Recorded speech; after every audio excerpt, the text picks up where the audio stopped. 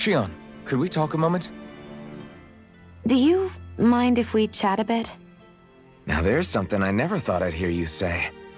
Remember when we talked about what it was like for me growing up? Well, I thought it only fair that I also get to ask what you were like as a child. My childhood? Maybe you missed the memo that was going around, but I can't remember anything of my past. I know. Just whatever you can remember. There's gotta be something, right? Let me think.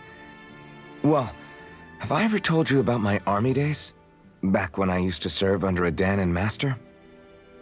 Yeah, but that must have been after you were already grown up, right? Do you happen to remember anything from back when you were younger? Actually, I remember I had a kid with me. You had a kid? No, of course not. The child's father was another soldier. Back in those days, we risked our lives for a master we'd never even seen.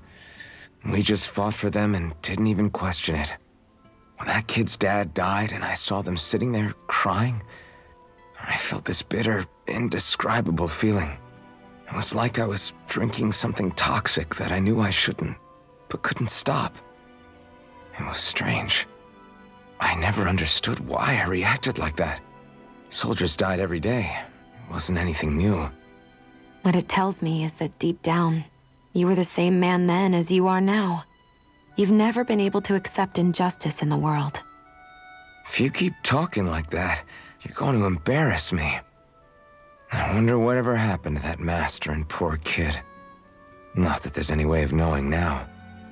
You know, I just remembered that kid was good at sewing dolls. They gave me one once. As a good luck charm to protect me. Dolls?